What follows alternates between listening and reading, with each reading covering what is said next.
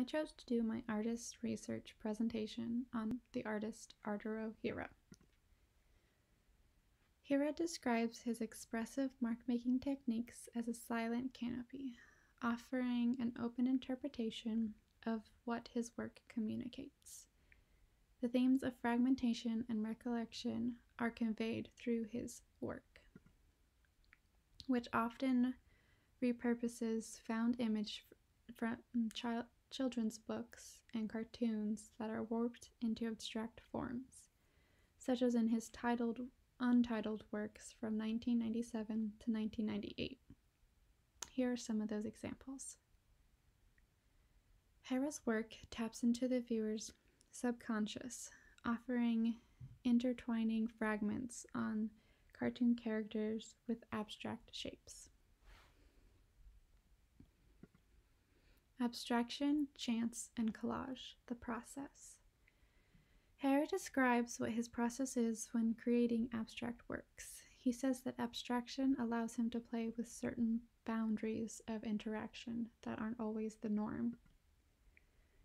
He talks about how chance plays a big role in his work when making these black and white photographs. He takes anywhere from 2 to 5 photos from different perspectives, hoping that one of them will turn out. And then once the dice is rolled, the images get submerged in water with varying additives like hot water, ice, or coffee, and then they get left up to time. Taking those pictures and hoping that something in one of them will work is how he lets the photograph lead him. With his collaging, he allows form and color to be the driving force in creating strong images. He's interested in the fragments that can be glued together to create an image that will have a different perspective than once it started. Music, dance, and language, expression and inspiration.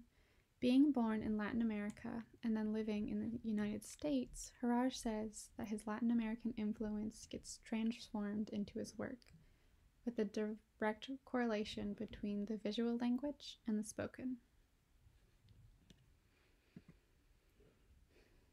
Music is related to his art as by way of thinking.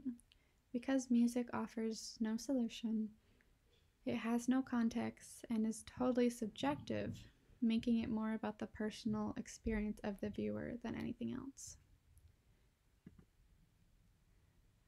There was an interview of him talking about how he views failures, how they help you learn, but once you invested so much time into a project and it just doesn't work, how heart-crunching that can be. It can be like a double-edged sword. It's in the hope of creating a new and powerful piece of work that keeps him in the studio. He says, "If I make an image that is strong enough to some viewers, then my job is done. I'm happy with the image when I feel as if it is a strong image. And if it actually provides someone some kind of emotional, intellectual nourishment or idea to the viewer, then my job is done. And that's what keeps me going." And it is in this way how I hope to be about my art. That every time you create something, you run that chance of it failing, but that you continue with the hope of creating something that makes the viewer feel that you get to connect with the viewer. That is what makes it all worth it.